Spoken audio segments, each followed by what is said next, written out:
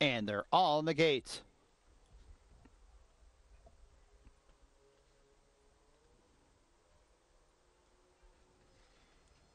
And they're off. Great start for Turiaf, who bounds out for the front end. Rev Ree is along the inside. And then it's Kitten's Kid in third, and a gap of 3 to the stretch running a Crown for Kitten, who's at the back of the pack as they take on that first turn. Turiaf has the lead by a little less than a length over Rev Ree, who is up the inside in second. And then it's Kitten's Kid, who was third, now up in the second, as Rev Ree had to get shuffled a tiny bit along the inside, now in third and about 2 lengths off the lead and a length and a half to a Crown for Kitten, who's at the back. First quarter mile carved out in 24.61, 5 furlongs to go.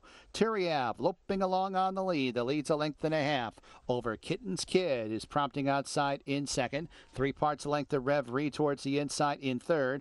And a Crown for Kittens at the back of the pack and about 3.5 lengths off the lead. The half was in 49.37 as they have about 3 furlongs to go in this race.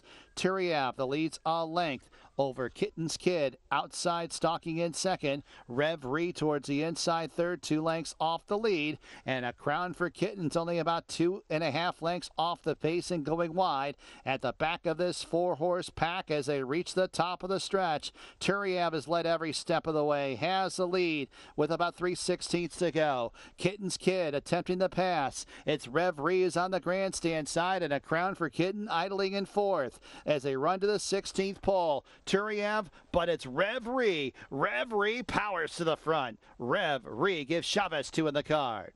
Turiaf second. Kitten's Kid third. Fourth, a Crown for Kitten.